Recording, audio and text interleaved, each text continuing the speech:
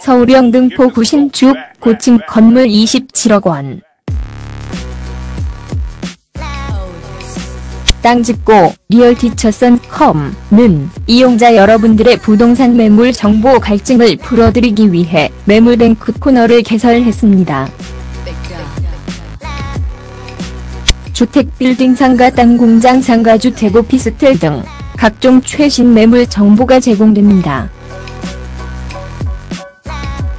이 매물은 제휴사들이 직접 확인한 것이며 매물정보 등록일 현재 기준으로 거래 가능한 물건입니다. 매물: 서울 영등포구 신축 고층 건물 27억 원. 매물정보 등록일 2018년 5월 9일.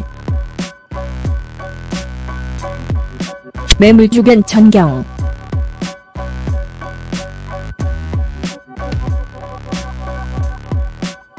서울 영등포구에 위치한 2018년도 신축 고층 건물이 27억 원이다. 인근에는 카페, 음식점, 학원, 메디컬 등 다양한 업종이 밀집해 있어 입지 조건이 매우 좋고 공실 리스크가 전혀 없는 지역이다.